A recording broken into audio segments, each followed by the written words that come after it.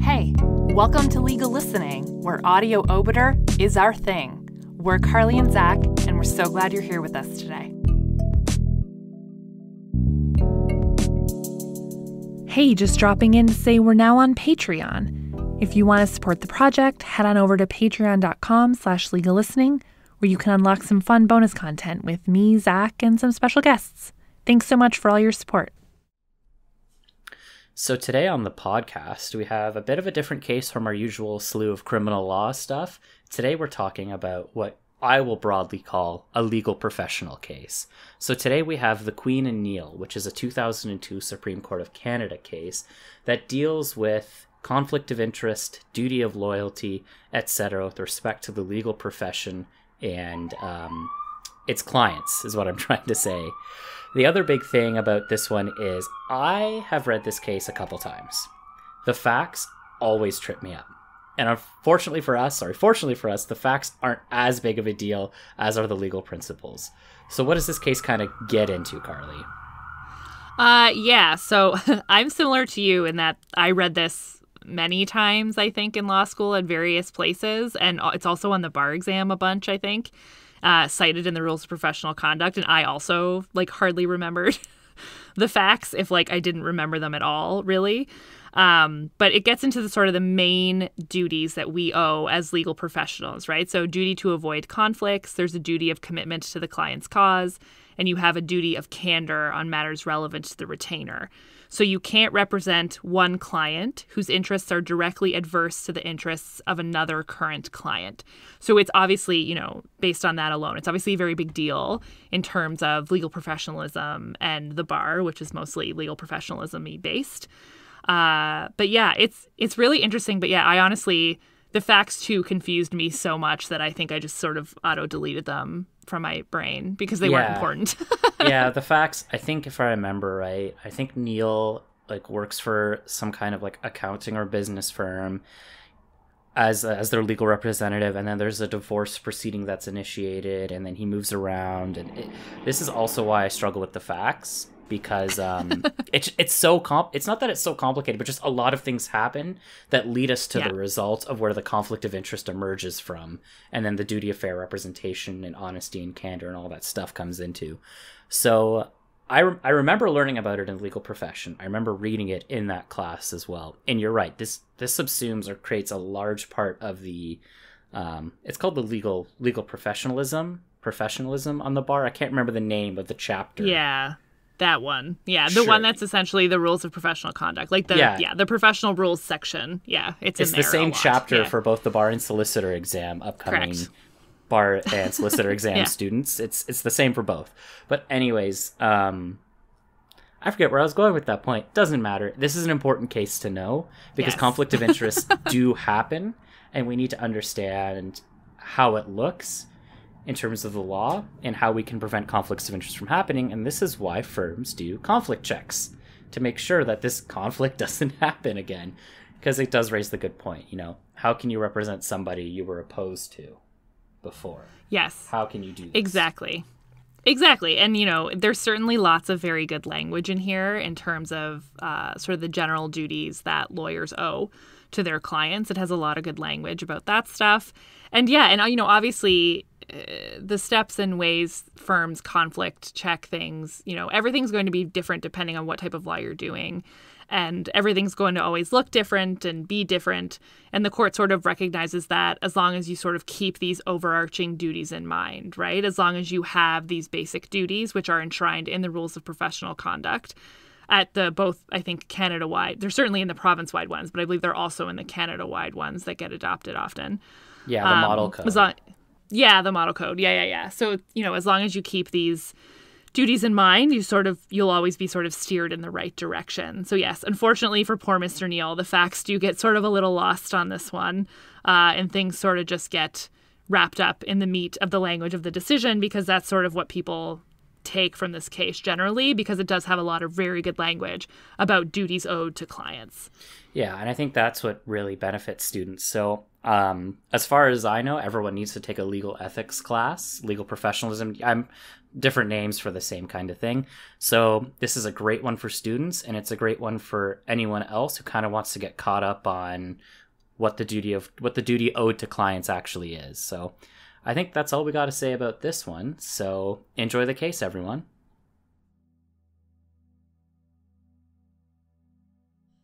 The Queen and Neil. Supreme Court of Canada. Heard January 25th, 2002 and November 1st, 2002. On appeal from the Court of Appeal for Alberta. The judgment of the court was delivered by Justice Binney.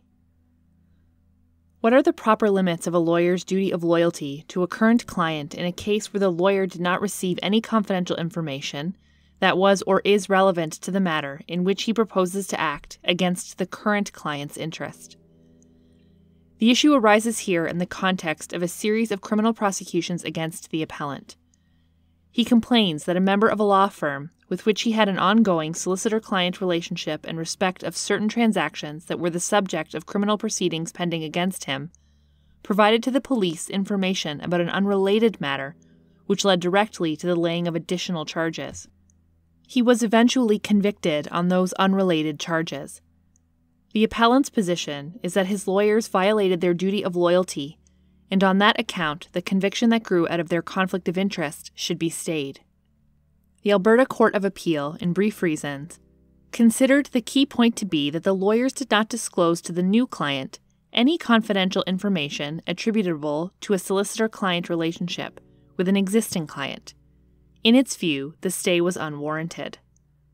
In my view, the law firm did owe a duty of loyalty to the appellant at the material time, and the law firm ought not to have taken up the cause of one of the appellant's alleged victims, Darren Doblanco, in proceedings before a civil court at the same time as it maintained a solicitor-client relationship with the appellant in respect of other matters simultaneously pending before the criminal court, the Canada Trust matters. The Doblanco mandate, though factually and legally unrelated to the Canada Trust matters, was adverse to the appellant's interest. The law firm, as fiduciary, could not serve two masters at the same time. Having said that, the appellant falls short on the issue of remedy. He may, and perhaps did, choose to take his complaint to the Law Society of Alberta, but he is not entitled to a stay of proceedings. The law firm's conduct did not affect the fairness of the Doblanco trial. Its involvement predated the laying of charges by the police. There was no issue of confidential information. The Doblanco charges were serious and would almost certainly have been laid in any event. In my view, the prosecution of the Doblanco charge was not an abuse of process. More specifically, I agree with the conclusion of the Alberta Court of Appeal that this is manifestly not one of those clearest of cases where a stay of the jury's verdict of guilt is warranted. I would therefore dismiss the appeal. Part 1. The facts. The appellant carried on a business in Edmonton as a paralegal for many years. He was assisted by Helen Lambert. He regularly consulted Pops Venkatraman, a solicitor, about issues arising in his files, and when advised by Pops that matters exceeded his competence, he would refer his clients to the Venkatraman law firm. The Law Society of Alberta took the view that these referrals did not take place frequently enough, and in October 1994 supplied the prosecutor's office in Edmonton with complaints that the appellant was providing legal advice contrary to the Alberta Legal Profession Act. The police investigation eventually led to a 92-count indictment against the appellant for a variety of different transactions related to different complainants. The conflict of interest largely concerns the activities of one of the Venkatraman firm's associates, Gregory Lazen. Lazen shared office space and some facilities with the law firm in the fall of 1994. The trial judge found that as of January 1, 1995, he should be considered a member of the Venkatraman firm for the purpose of conflict of interest and confidentiality by virtue of the extended definition of firm adopted by the Law Society of Alberta in its Code of Professional Conduct, effective January 1, 1995. I say extended meaning because the evidence established that Lazen was essentially carrying on an independent practice despite the shared facilities. Effective May 1, 1995, however, Lazen's practice was rolled into the Venkatraman firm, and Lazen himself became an employee. He has since left.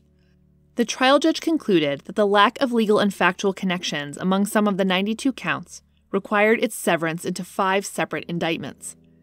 It was agreed that all 5 indictments would proceed before him, and he would, after all the indictments had been dealt with, impose a sentence if convictions were obtained. We are concerned here with 2 of the 5 indictments. The first trial involved charges that the appellant had fabricated court documents in the Doblenko divorce action. A second group of charges related to an alleged scheme to defraud Canada Trust. The appellant and his business associate, Ms. Helen Lambert, were said to have combined their efforts to obtain from Canada Trust mortgages on behalf of people whose creditworthiness would have been rejected if their identity had been disclosed. In one such transaction, for example, a couple called Rambaran wished to buy a property but could not obtain financing by reason of their recent bankruptcy. The allegation was that the appellant went to Canada Trust ostensibly to obtain a mortgage on behalf of Helen Lambert, but in fact on behalf of the bankrupt Ramabran family, with the intention of having the Ramabrans assume the mortgage once the monies had been advanced by Canada Trust. Other indictments related in part to allegations of the misappropriation of funds from an estate. The conflicts of interest involving the Venkatraman firm came from 2 sources. One, with respect to the Canada Trust indictment, the firm acted simultaneously for the appellant in the criminal proceedings and his business associate Helen Lambert in divorce proceedings at a time when they knew, or ought to have known, that she would also be charged in the Canada Trust criminal proceedings with an interest adverse to his. 2 members of the firm visited the appellant at the remand center on April 18, 1995, including Lazen, who arrived late and was there for about 12 minutes during a 2-hour interview. At the time he was acting for Helen Lambert. The trial judge concluded that Lazen attended for no purpose except to collect information from the appellant that would be useful to him in his defense of Helen Lambert in the anticipated criminal proceedings. Lazen's plan was to run a cutthroat defense, seeking to paint the appellant as the manipulative criminal and Helen Lambert as an innocent dupe. He was subsequently retained formally as her defense counsel and eventually offered the Crown Attorney's Office a deal under which Lambert would testify against the appellant if the charges against her were dropped. As it was put in cross-examination, quote, in return for Lambert sinking the appellant, Lambert would walk, end quote. None of this, obviously, was in the appellant's interest. The appellant was belatedly advised that the Venkatraman law firm would not act for him in the Canada Trust criminal case because of its involvement with Helen Lambert. 2. In July 1995, Lazen, still a member of the Venkatraman firm, was approached by Darren Doblenko, whose wife had obtained a divorce with the assistance of the appellant some years previously. Quite innocently, she had relied on an affidavit of service on Darren Doblenko, who had earlier deserted her. The affidavit was false. The jury found that the false affidavit of service had been prepared by the appellant. Moreover, the wife had innocently relied on a certificate of no appeal containing the forged signature of Doblenko. At the suggestion of the trial judge in the Doblenko divorce, Lazen suggested to Doblenko that he report the forgery to the police. In fact, Lazen steered Doblenko to the same police officer who was responsible for the Canada Trust file and other cases pending against the appellant. It was suggested by the appellant's counsel that Lazen's strategy was to multiply the allegations of dishonesty against his client to strengthen the credibility of the cutthroat defense he planned to run on behalf of Helen Lambert in the Canada Trust case. 2. Analysis. I make 3 preliminary observations. The first is that while misuse of confidential information is not an issue in the Doblenko case, in which the stay was entered, it is an issue in the Canada Trust matter where Lazen, acting against the appellant's interest, sat in on part of the solicitor-client interview on April 18, 1995, described above. Secondly, these cases did not require the imputation of confidential knowledge from one partner of the firm to another. Here, the same member of the firm, Lazen, had a finger in each of the conflict situations. Thirdly, we are not being asked to intervene based merely on an appearance of conflict. The conflicts were actual. The Doblenko indictment was the first to go to trial. The appellant was convicted by the jury. The verdict was entered, but as stated, sentencing was delayed by prior arrangement until the outcome on the other 4 indictments was known. During the trial of the second indictment on the Canada Trust matters, members of the Venkatraman law firm sought to avoid testifying on the basis that the firm was acting for the appellant in circumstances that could create a conflict. With the Crown's consent, the judge declared a mistrial. The trial judge then entered the appellant's application for a stay of all proceedings. At the conclusion of the stay hearing, at which time all relevant conflicts of interest emerged in the testimony, the trial judge stayed further action on the jury's verdict in the Doblenko matter. He also expressed the view that while he would not, having presided over the stay application, proceed to hear the Canada Trust case, it was his opinion that those proceedings ought to be stayed as well. As stated, the stay was vacated and the verdict restored by the Alberta Court of Appeal, which sent the matter back to the trial judge for sentencing. Subpart A. The lawyer's duty of loyalty. Appellant's counsel reminds us of the declaration of an advocate's duty of loyalty made by Henry Burham, later Lord Chancellor, in his defense of Queen Caroline against the charge of adultery brought against her by her husband, King George IV. He thus addressed the House of Lords. Quote, "An advocate, in the discharge of his duty, knows but one person in all the world, and that person is his client. To save that client by all means and expedients, and at all hazards and costs to other persons, and, among them, to himself, in his first and only duty, and in performing this duty he must not regard the alarm, the torments, the destruction, which he may bring upon others. Separating the duty of a patriot from that of an advocate, he must go on reckless of consequences, though it should be his unhappy face to involve his country in confusion." End quote. These words are far removed in time and place from the legal world in which the Venkatraman law firm carried on its practice, but the defining principle, the duty of loyalty, is still with us. It endures because it is essential to the integrity of the administration of justice, and it is of high public importance that public confidence in that integrity be maintained.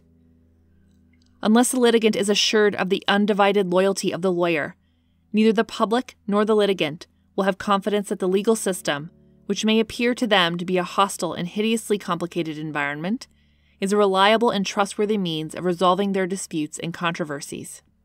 As Appeal Justice O'Connor observed in The Queen and Macallan, at paragraph 67, quote, "The relationship of counsel and client requires clients, typically untrained in the law and lacking the skills of advocates, to entrust the management and conduct of their cases to counsel who act on their behalf. There should be no room for doubt about counsel's loyalty and dedication to the client's case." End quote. The value of an independent bar is diminished unless the lawyer is free from conflicting interests. Loyalty, in that sense, promotes effective representation, on which the problem-solving capability of an adversarial system rests. Other objectives, I think, can be related to the first. For example, in MacDonald Estate, Justice Sapinka speaks of the, quote, "countervailing value that a litigant should not be deprived of his or her choice of counsel without good cause," end quote. Appeal Justice Dubin remarked in Regina and Speed at page 21, quote, "We would have thought it axiomatic that no client has a right to retain counsel if that counsel, by accepting the brief, puts himself in a position of having a conflict of interest between his new client and a former one." End quote. See also Tioli and Fargnoli. These competing interests are really aspects of protecting the integrity of the legal system. If a litigant could achieve an undeserved tactical advantage over the opposing party by bringing a disqualification motion or seeking other ethical relief using the integrity of the administration of justice merely as a flag of convenience, fairness of the process would be undermined. This is, I think, what worried the Newfoundland Court of Appeal in the Queen and Parsons, where the accused was charged with the first-degree murder of his mother. The Crown sought to remove defense counsel on the basis that he had previously acted for the father of the accused in an unrelated matrimonial matter, and might in future have to cross-examine the father at the son's trial for murder. The accused and his father both obtained independent legal advice after full disclosure of the relevant facts, and waived any conflict. The father also waived solicitor-client privilege. The court was satisfied that there was no issue of confidential information. On these facts, the court concluded that, quote, "public confidence in the criminal justice system might well be undermined by interfering with the accused's selection of the counsel of his choice," end quote. Justice Sopinka in MacDonald Estate also mentioned as an objective the, quote, "reasonable mobility in the legal profession," End quote. In an era of national firms and a rising turnover of lawyers, especially at the less senior levels, the imposition of exaggerated and unnecessary client loyalty demands spread across many offices and lawyers who in fact have no knowledge whatsoever of the client or its particular affairs, may promote form at the expense of substance, and tactical advantage instead of legitimate protection.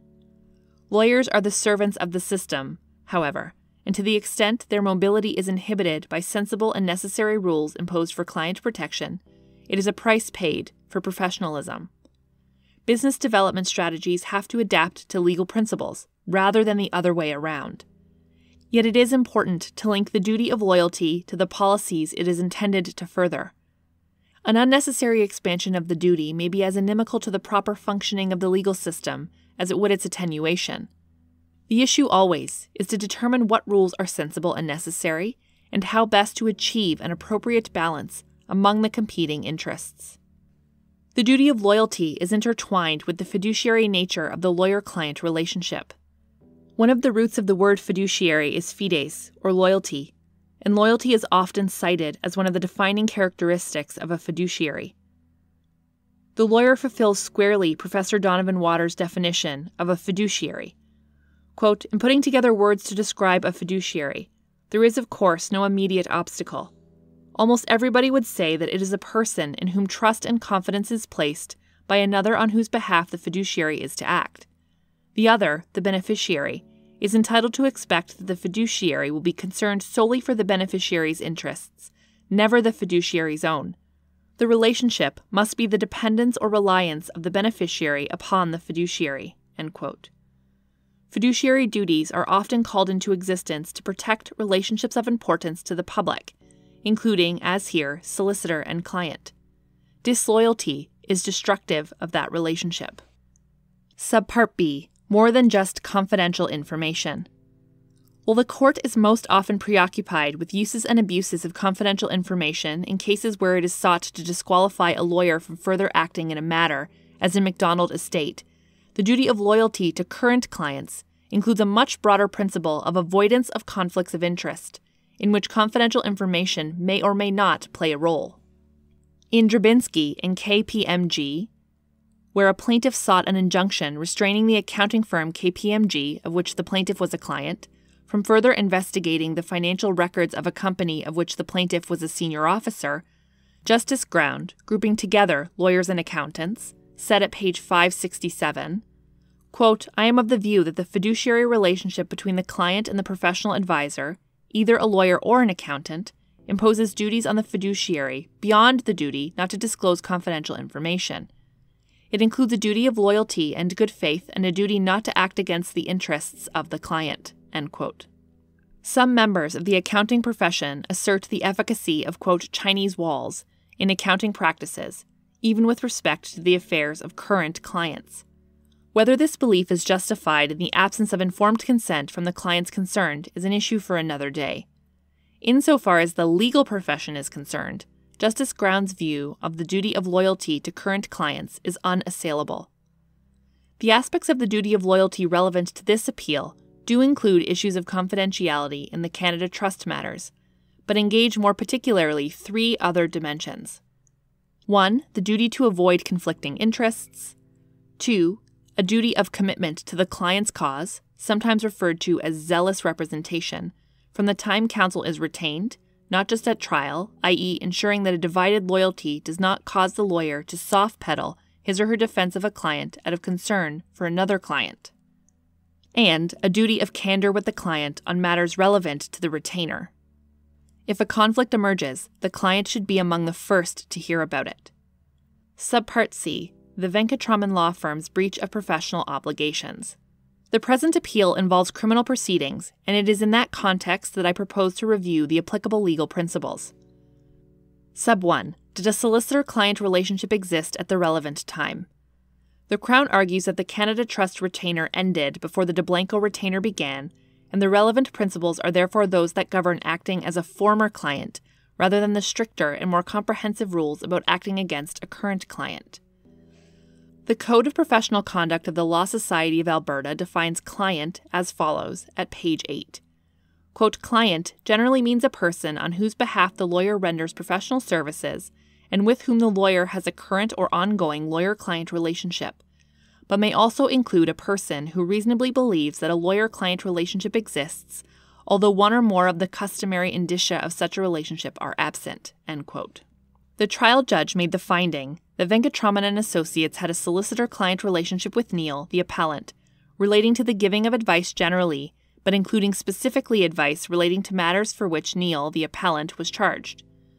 This relationship, which seems to have been in the nature of a general retainer, predated the events in question and continued through the events in question. Not only did the appellant claim a continuing solicitor-client relationship, but the Venkatraman law firm took the position at the time of the Canada Trust trial in 1997 that there was a continuing solicitor-client relationship. In these circumstances, the trial judge's finding that a solicitor-client relationship existed between the appellant and the Venkatraman law firm at all relevant times should not be disturbed. Sub 2. The duty of loyalty to an existing client. The Law Society of Alberta's Code of Professional Conduct provides that, quote, in each matter, a lawyer's judgment and fidelity to the client's interests must be free from compromising influences, end quote. The facts of this case illustrate a number of important objectives served by this principle. Loyalty required the Venkatraman law firm to focus on the interest of the appellant without being distracted by other interests, including personal interests. Part of the problem here seems to have been Lazen's determination to hang on to a piece of litigation. When Lazen was asked about the ethical issue in acting for Lambert, he said maybe, quote, it was a question of not wanting to give up the file, end quote. Loyalty includes putting the client's business ahead of the lawyer's business. The appellant was entitled to a level of commitment from his lawyer that whatever could properly be done on his behalf would be done, as surely as it would have been done if the appellant had the skills and training to do the job personally. On learning that his own lawyer had put before the divorce court evidence of his further wrongdoing, the appellant understandably felt betrayed. Equally, the public in Edmonton, where the prosecution of the appellant had attracted considerable notoriety, required assurance that the truth had been ascertained by an adversarial system that functioned clearly and without hidden agendas. The general duty of loyalty has frequently been stated. In Remraka and Zinner, Appeal Justice Herodens, concurring, observed at paragraph 73, quote, a solicitor is in a fiduciary relationship to his client and must avoid situations where he has, or potentially may, develop a conflict of interest. The logic behind this is cogent in that a solicitor must be able to provide his client with complete and undivided loyalty, dedication, full disclosure, and good faith, all of which may be jeopardized if more than one interest is represented, end quote. The duty of loyalty was similarly expressed by Appeal Justice Wilson, as she then was, in Davey and Woolley, Hames, Dale, and Dingwall at page 602. Quote, the underlying premise is that, human nature being what it is, the solicitor cannot give his exclusive undivided attention to the interests of his client if he is torn between his client's interests and his own, or his client's interests and those of another client to whom he owes the self-same duty of loyalty, dedication, and good faith, end quote. More recently in England, in a case dealing with the duties of accountants, the House of Lords observed that, quote, the duties of an accountant cannot be greater than those of a solicitor and may be less, end quote, and went on to compare the duty owed by accountants to former clients, where the concern is largely with confidential information, and the duty owed to current clients, where the duty of loyalty prevails irrespective of whether or not there is a risk of disclosure of confidential information. Lord Millett stated, at pages 234 to 235, quote, my lords, I would affirm possession of confidential information as the basis of the court's jurisdiction to intervene on behalf of a former client. It is otherwise where the court's intervention is sought by an existing client, for a fiduciary cannot act at the same time both for and against the same client, and his firm is in no better position. A man cannot, without the consent of both clients, act for one client, while his partner is acting for another in the opposite interest. His disqualification has nothing to do with the confidentiality of client information. It is based on the inescapable conflict of interest which is inherent in the situation, end quote. In exceptional cases, consent of the client may be inferred. For example, governments generally accept that private practitioners who do their civil or criminal work will act against them in unrelated matters, and a contrary position in a particular case may, depending on the circumstances, be seen as tactical rather than principled. Chartered banks and entities that could be described as professional litigants may have a similarly broad-minded attitude where the matters are sufficiently unrelated that there is no danger of confidential information being abused. These exceptional cases are explained by the notion of informed consent, express or implied. This general prohibition is undoubtedly a major inconvenience to large law partnerships, and especially to national firms with their proliferating offices in major centers across Canada. Conflict searches in the firm's records may belatedly turn up files in another office a lawyer may not have been aware of. Indeed, he or she may not even be acquainted with the partner on the other side of the country who was in charge of the file. Conflict search procedures are often inefficient. Nevertheless, it is the firm, not just the individual lawyer, that owes a fiduciary duty to its clients, and a bright line is required. The bright line is provided by the general rule that a lawyer may not represent one client whose interests are directly adverse to the immediate interests of another client, even if the two mandates are unrelated, unless both clients consent after receiving full disclosure and preferably independent legal advice, and the lawyer reasonably believes that he or she is able to represent each client without adversely affecting the other. The Venkatraman law firm was bound by this general population to avoid acting contrary to the interest of the appellant, a current client, who was a highly vulnerable litigant in need of all the help and reassurance he could legitimately get. Sub 3. Breaches of the duty of loyalty. In my view, the Venkatraman law firm, and Lazen in particular, put themselves in a position where the duties they undertook to other clients conflicted with the duty of loyalty which they owed to the appellant.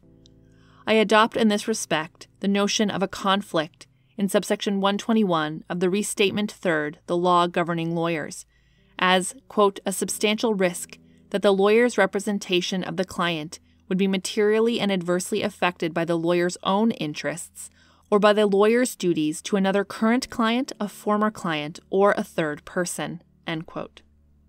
The initial conflict was to attempt to act simultaneously for both the appellant and his eventual co-accused in the Canada Trust charges, Helen Lambert. They were clearly adverse in interest. It is true that at the time Lazen and his colleague from the firm met the appellant at the remand center on April 18, 1995, Lazen had not been retained by Lambert on the criminal charges. He was acting only with respect to her divorce. It is also true that in the end the appellant was eventually represented by other counsel. Nevertheless, the trial judge found that on April 18, 1995, Lazen was, in fact, if not yet officially, acting on Lambert's behalf in the criminal proceedings. Her indictment was reasonably anticipated, given her involvement in the subject matter of the Canada Trust charge, and, most importantly, the trial judge held that the purpose of Lazen's attendance at the remand center was to get evidence to run a cutthroat defense against the appellant, who, he found, was an ongoing client of the Venkatraman law firm. The fact that the appellant eventually looked elsewhere for a lawyer in the Canada Trust case, whether as a result of his choice or theirs, did not diminish their duty of loyalty. Nor does it make a difference that no professional fee was charged for that particular consultation. The Venkatraman firm, Lazen, appreciated that the appellant having been arrested, the long arm of the law would soon be laid on Helen Lambert. In fact, Helen Lambert was arrested less than 2 months later, on June 6, 1995. The second conflict relates to the Doblenko charges. As mentioned, both Doblenko and his former wife, who had by now remarried and produced children of her second marriage, needed their earlier divorce to be regularized. The Venkatraman firm breached their duty to the appellant in accepting a retainer that required them to put before the divorce court judge evidence of the illegal conduct of their client, the appellant, at a time when they knew he was facing other criminal charges related to his paralegal practice, in which their firm had a long-standing involvement. It was contended that the Doblenko and Canada Trust cases were wholly unrelated in the sense that Lazen could not have obtained in the Doblenko mandate confidential information that would be relevant in the Canada Trust mandate. This, as stated, is not the test of loyalty to an existing client, and it is not entirely true either. While the two cases were wholly independent of each other in terms of their facts, the Lamberts' cutthroat defense was helped by piling up the allegations of dishonest conduct in different matters by different complainants in a way that would make it easier for the jury to consider her a victim rather than a perpetrator. The linkage was thus strategic. The Doblenko application was initiated in July 1995. The Crown advised us that the Canada Trust criminal charges against Helen Lambert were not resolved until the spring of 1996. In the course of the Doblenko application, the divorce court judge expressed the view, according to Lazen, that Lazen should report the appellant's apparent falsification of documents to the police. I think at that point that Lazen, as an officer of the court, was obliged to do so. Lazen then called the Law Society, without disclosing that the appellant was a client of his firm, who advised that Lazen could advise his divorce court client to report the matter to the police, but he was not bound to. Lazen advised neither the trial judge nor the Law Society that the suspected forger, the appellant, was a client of his firm. Further, Lazen made a point of having the matter reported to the police officer who was responsible for investigating the appellant in connection with the Canada Trust and other matters. It was the Venkatraman law firm that put the cat among the pigeons by bringing the Doblenko application before the divorce court. Mr. Doblenko would likely have found another lawyer to make the application, and the facts might equally have eventually made their way to the police, but it was in violation of the firm's duty of loyalty to the appellant to contribute in this way to the appellant's downfall. Sub 4. Remedies for a breach of the duty of loyalty. It is one thing to demonstrate a breach of loyalty. It is quite another to arrive at an appropriate remedy. A client whose lawyer is in breach of his or her fiduciary duty has various avenues of redress. A complaint to the relevant governing body, in this case the Law Society of Alberta, may result in disciplinary action. A conflict of interest may also be the subject matter of an action against the lawyer for compensation, as in Sarfar and Kodos. Breach of the ethical rules that could raise concerns at the Law Society does not necessarily give grounds in a malpractice action or justify a constitutional remedy. More specifically, in the criminal law context, if the material facts surface while court proceedings are ongoing, an application to disqualify the lawyer from acting further may be brought, as in Re Regina and Robillard. The conflict should, of course, be raised at the earliest practicable stage. If the trial is concluded, the conflict of interest may still be raised at the appellate level as a ground to set aside the trial judgment, but the test is more onerous because it is no longer a matter of taking protective steps, but of asking for the reversal of a court judgment. In the Queen and Graff, the Alberta Court of Appeal held that in a post-conviction situation, if an accused is to challenge a conviction or sentence on appeal, he or she must show more than a possibility of conflict of interest. While actual prejudice need not be shown, the appellant must demonstrate the conflict of interest and that the conflict adversely affected the lawyer's performance on behalf of the appellant. It is not necessary for the accused to demonstrate actual prejudice because, quote, the right to have the assistance of counsel is too fundamental and absolute to allow courts to indulge in nice calculations as to the amount of prejudice arising from its denial, end quote. If the two-part conflict impairment test is satisfied, the court may order a new trial. The appellant is unable to meet this test because, of course, he was not represented in any court proceedings, trial or pretrial, by the Venkatraman law firm in either the Doblenko or the Canada Trust matters. Moreover, he seeks more than a new trial. The appellant seeks a stay of the Doblenko verdict and a stay of further proceedings in the Canada Trust matters on the basis that he was denied his right to effective representation contrary to Section 7 and Section 11D of the Canadian Charter of Rights and Freedoms, and that further proceedings on these matters would be an abuse of process. So abusive, he says, that this sorry affair amounts to one of the clearest cases where a stay is justified. Here again, his pathway is impeded by the fact that the Venkatraman law firm did not act as his counsel, ineffective or otherwise, at any stage of the criminal proceedings. He consulted them and took them into his confidence, but he was not represented by them. He is therefore thrown back on the residual category of stay applications, described in the Queen and O'Connor as follows at paragraph 73. Quote, "This residual category does not relate to conduct affecting the fairness of the trial or impairing other procedural rights enumerated in the Charter, but instead addresses the panoply of diverse and sometimes unforeseeable circumstances in which a prosecution is conducted in such a manner as to connote unfairness or vexatiousness of such a degree that it contravenes fundamental notions of justice and thus undermines the integrity of the judicial process." End quote. In Canada, Minister of Citizenship and Immigration, and Tobias, the court added that the residual category is a small one. Quote, "In the vast majority of cases, the concern will be about the fairness of the trial." End quote. The appellant's argument that the purity of the waters of the fountain of justice was irredeemably polluted in these cases by the action of the Venkatraman law firm, to borrow metaphor from Lord Borman's era, is very difficult to sustain on the facts. The Alberta Court of Appeal noted that the actions of the Venkatraman law firm are not state actions, and therefore do not as such attract charter scrutiny. The appellant says that a lawyer is an officer of the court, but this, I think, is an inadequate basis on which to base state responsibility. However, I would not want to shut the door entirely on the basis of lack of state action. At common law, the doctrine of abuse of process was rooted in objectionable conduct by private litigants, for example, using the courts for an improper purpose. Although Section 7 of the Charter incorporates the abuse of process doctrine, it does not extinguish the common law doctrine under which courts have an inherent and residual discretion to control their own processes and prevent their abuse. Even in charter terms, there is much to be said for the view of Justice Powell of the United States Supreme Court, who observed in Collier and Sullivan that if defense counsel is incompetent or otherwise violates his or her duties in such a way as to adversely affect the representation of an accused, a serious risk of injustice infects the trial itself. When a state obtains a criminal conviction through such a trial, it is the state that unconstitutionally deprives the defendant of his liberty. We do not need to consider this argument in this case.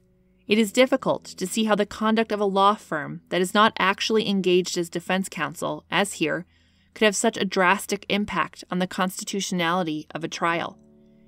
Here there was no wrongful state action, nor did the conduct of the Venkatraman law firm infect the appellant's trial with a serious risk of injustice. Further, with respect to the tertiary ground, there is nothing in the Doblenko verdict to contravene our fundamental notions of justice. Part D. The stay sought by the appellant with respect to the Doblenko verdict.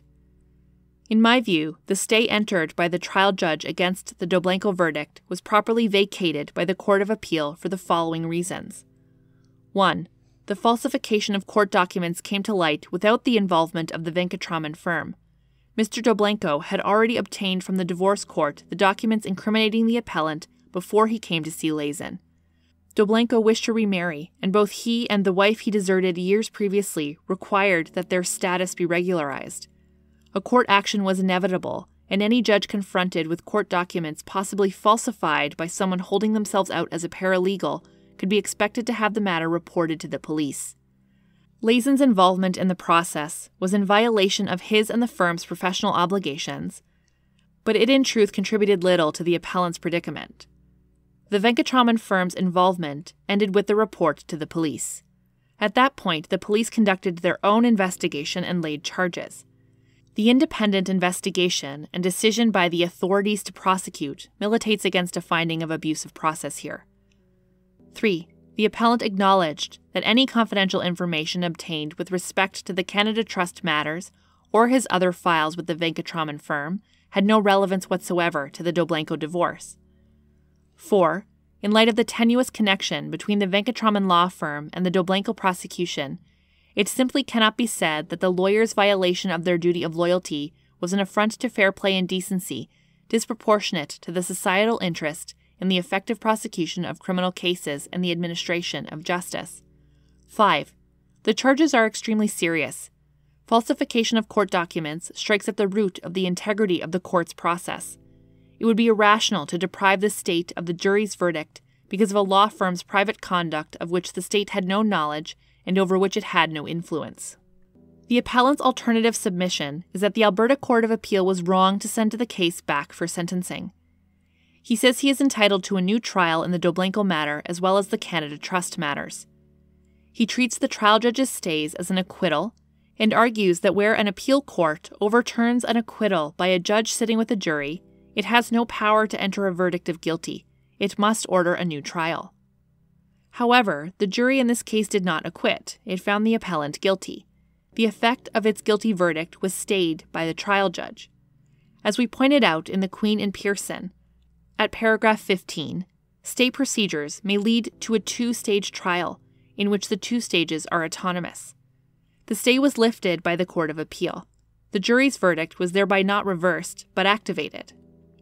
For purposes of the right of an appeal to the court, the reversal of the stay was treated as equivalent to setting aside an acquittal, but only for that limited purpose. Chief Justice Dixon pointed out in the Queen and Jewett at page 148, quote, "We are concerned here with a stay of proceedings because an abuse of process by the Crown. While a stay of proceedings of this nature will have the same result as an acquittal, and will be such a final determination on the issue that it will sustain a plea of autrefois acquit, its assimilation to the acquittal should only be for purposes of enabling an appeal by the Crown.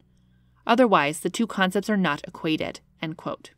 Accordingly, the Court of Appeal was correct to remit the Doblenko matter to the trial judge for sentencing. Part E. The stay sought by the appellant with respect to the pending Canada Trust charges. As mentioned, the trial judge declared a mistrial with respect to the Canada Trust charges and directed that they proceed to a new trial before a different judge. He did, however, express in his reasons the view that eventually those charges as well should be stayed because of the conflict of interest engaged by the Venkatraman law firm. It is appropriate that we comment on his expression of opinion. The conflict of interest in Canada Trust relates to a brief period of consultation that ended soon after it began.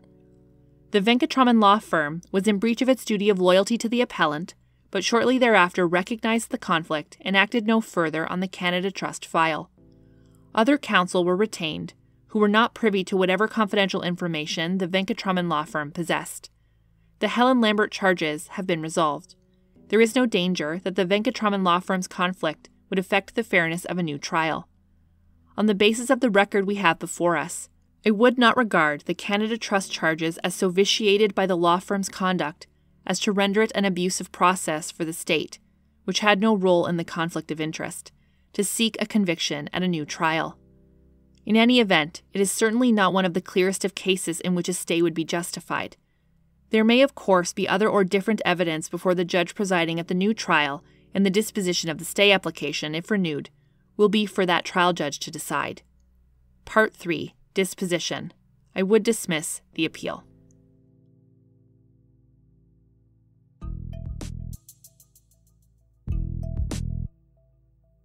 Thanks for the listen, friend. I hope you're able to enjoy that case and learn something new from it.